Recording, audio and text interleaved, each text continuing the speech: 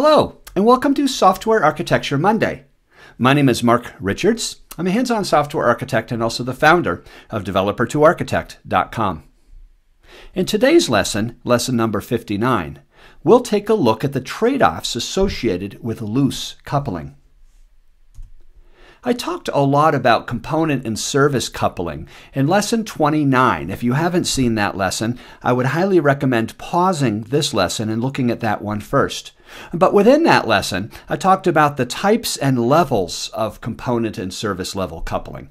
The types of coupling with afferent or incoming, efferent or outgoing, and temporal, which are non-static timing dependencies. I then talked in lesson 57 about loose coupling and correspondingly the law of Demeter. And if you haven't seen that lesson either, I also would highly encourage you to see that one first before this one.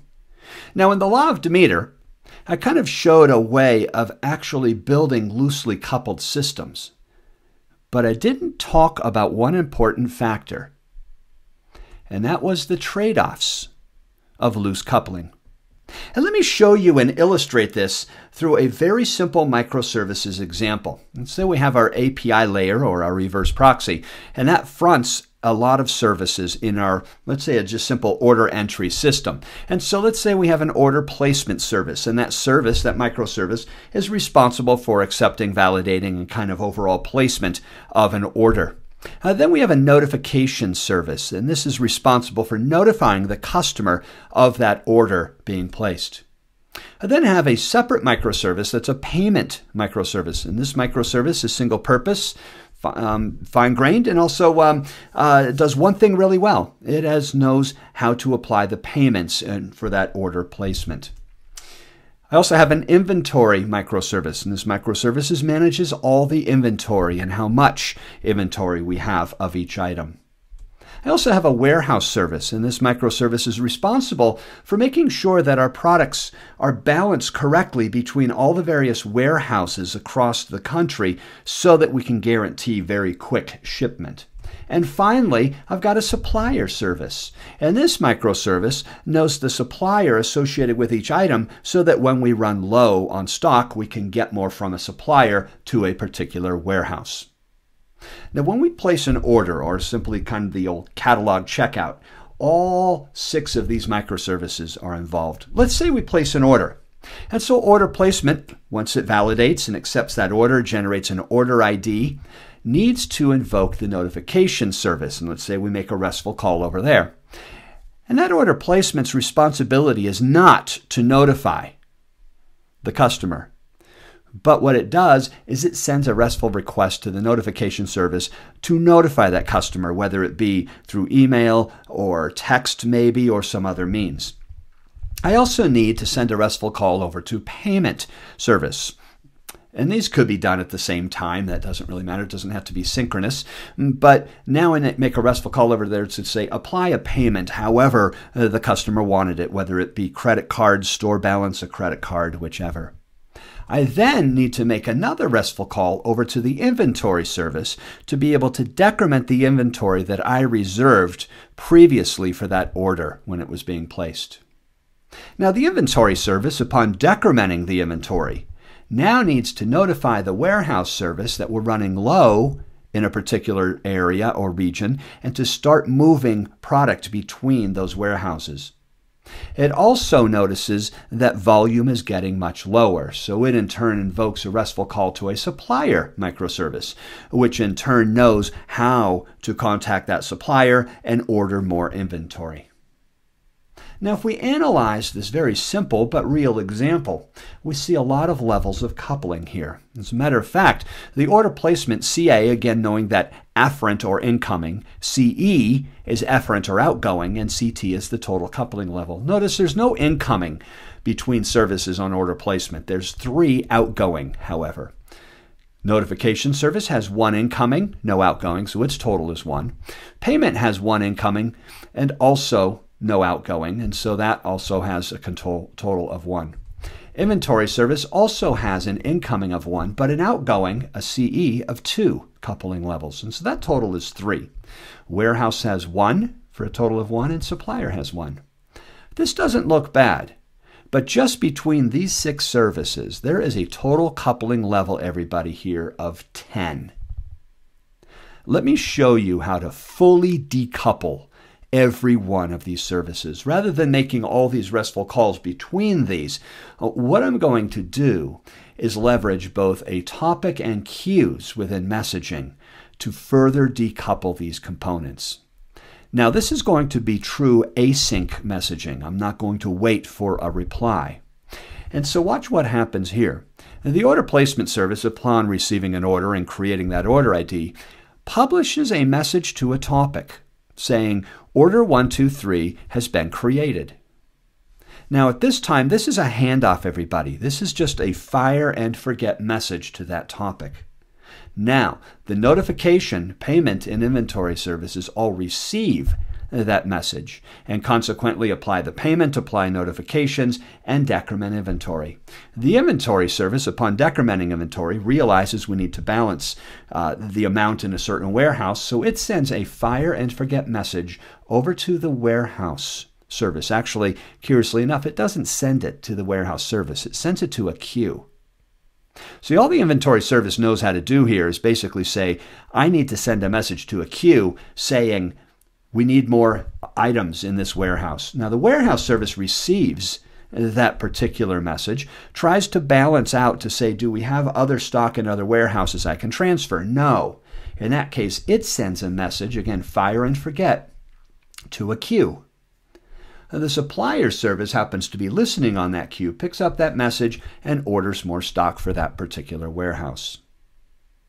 So we have the same flow, isn't it interesting? But let's analyze the coupling level. And we don't have to actually go through each service because the coupling level here between services is in fact 0. Because you see, especially with the example that I can illustrate here between order placement and the notification, payment, and inventory. Order placement really does not know which services, if any, are even going to pick up that message. How many, which types. As a matter of fact, inventory service doesn't know which warehouse service or which kind of system is going to pick that message up. And so effectively, what we have done here is fully decoupled the communication points between these. Now, I will admit that we do have a total coupling level of 0 here, but we are coupled by contract. And there's other ways of dealing with that with CDC, consumer-driven contracts, and value-driven contracts. But we'll keep that for another Software Architecture Monday lesson.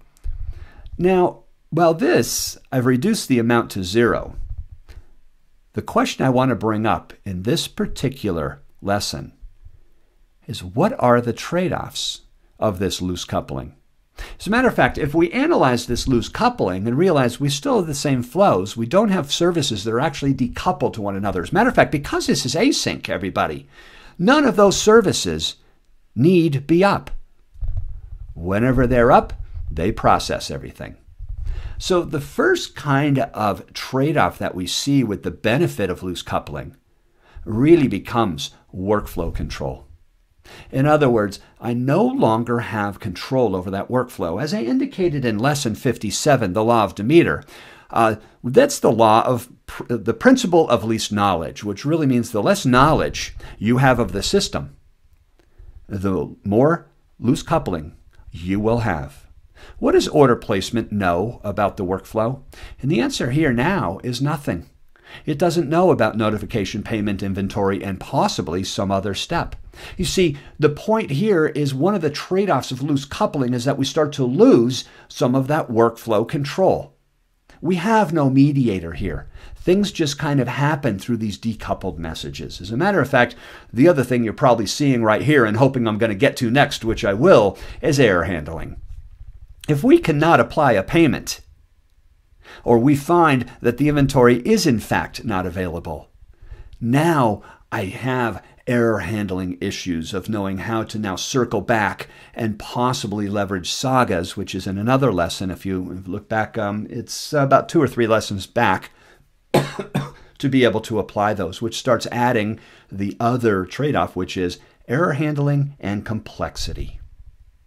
You know, another piece that we have here is because of that lack of workflow control and because we're so decoupled, now I potentially have data consistency issues. In other words, the fact that the order's been placed and the customer's been notified, but we couldn't make payment, we've decremented the inventory, but we still haven't approved that order. And so we start having data inconsistency issues or data consistency issues where inventory has been decremented, but the payment actually hasn't been applied.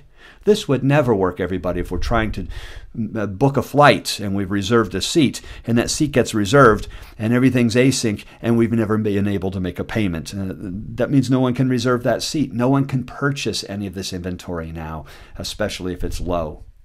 And the other one is transaction state management. In other words, the flow here of the transaction is very difficult now to manage because I have to have all this state transfer between all these, which is probably going to generate about another 20 different kinds of messages. And so the point I really wanted to make in this lesson, everybody, is what we do try to strive for in our architectures is in fact loose coupling. But what I really want you to be aware of is that whole architectural thinking aspect of always considering the trade-offs. And in fact, there probably is a balance here between some form of coupling in order to achieve better data consistency, better workflow control, and better error handling. All right, for more information, certainly please look at lesson 29 and also 57. I've provided the links here just to get more information about loose coupling, service coupling, and again, that reference to the law of Demeter. All these lessons are located in Software Architecture Monday on my website under Lessons, and I do offer 3 different private training classes as well that you can have and bring into your company. I have a 3-day Software Architecture Fundamentals class, a 1-day Microservices Architecture and Design, and then a 1-day hands-on Analyzing Software Architecture class. Some of those are available in public and also at conferences I speak at. And so if you go to the upcoming events portion of my website there, you can see where I'm going to be speaking next, either live or online. So this has been Software Architecture Monday, Lesson 59, the trade-offs of loose coupling. Again, my name is Mark Richards, and stay tuned every other Monday for another free 5 to 10 minute lesson on software architecture. Thank you so much for listening.